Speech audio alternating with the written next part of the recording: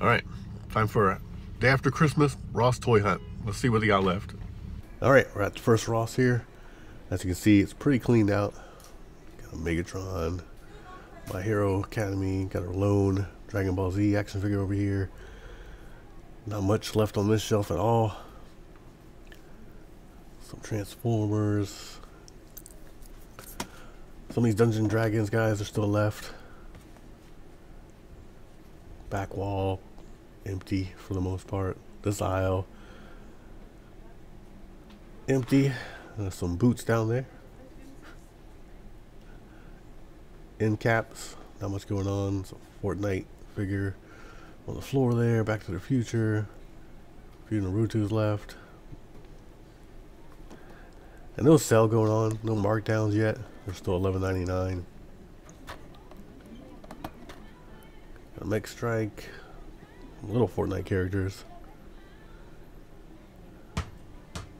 Star Wars. Ahsoka. $3.99. Yeah. The well's gone pretty dry here. There's not a few things left though if you're like an anime collector. Got a Tech Deck. That thing's like $30 though.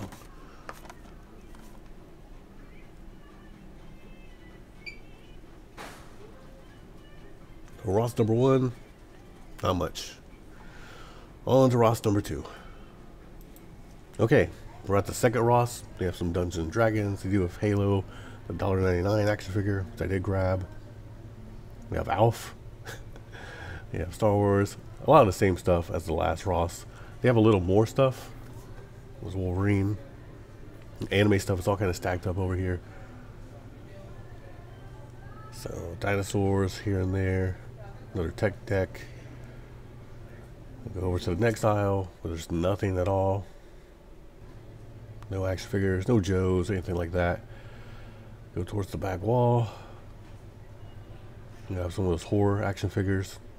Halo, again, I did grab it. And this like military vehicle, which I thought about getting but passed on. So, thanks for watching Triple R. Have a good day or night, wherever you are. Please remember to like, comment, and subscribe. Thanks.